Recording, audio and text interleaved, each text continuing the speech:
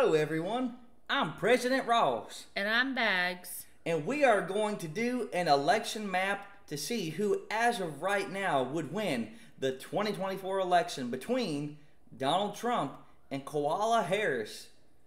Alright, when we go to the far left of the election map, we have Washington is blue at the top left. Oregon, blue for Harris. Blue California for Kamala Harris. Blue is Kamala, red is Donald Trump. Now we're going to go up to red. And for Idaho, right next to the top left, is red for Trump. And Nevada is blue for Harris. And when we go to Arizona, at the very bottom, it is blue for Harris.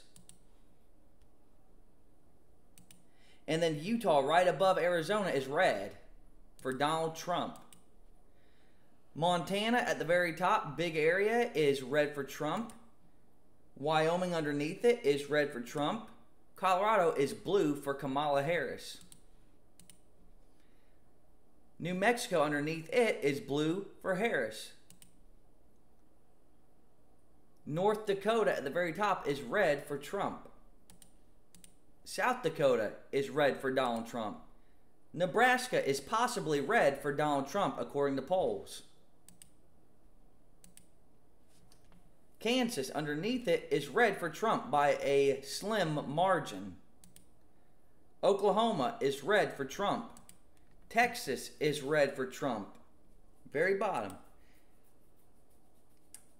Up top next to that is blue. Minnesota, don't you know, is blue for Kamala Harris.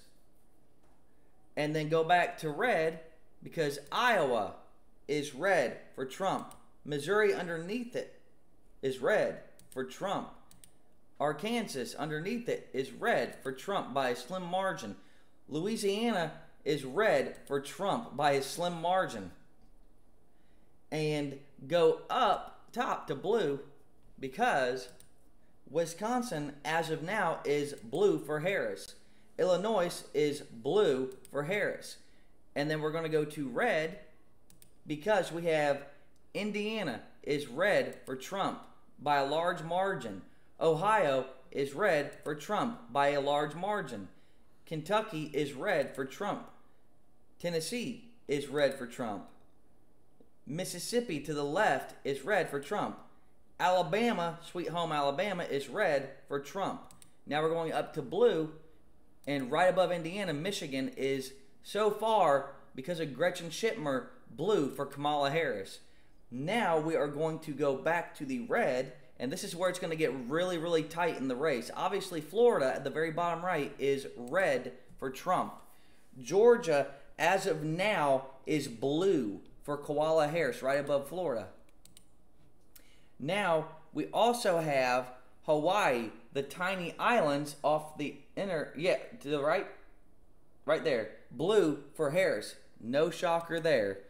And we will go to red for South Carolina. Shockingly is red. And North Carolina, by a slim margin, is red for Trump. And West Virginia is red for Trump. For blue, we're going to go for blue for Virginia. As of now, it is blue. Pennsylvania is looking to be almost dark blue, but there's also a 2-point difference. So we're just going to call it blue for now for Kamala.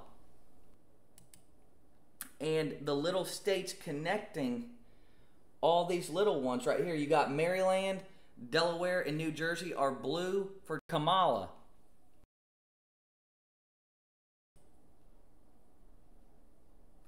And we also have Rhode Island, which is tiny, tiny, and Connecticut up above. Tiny, tiny are blue for Kamala. And then Rhode Island, really, really tiny. And basically all there, the ones that are white that are left, are all blue for Kamala Harris.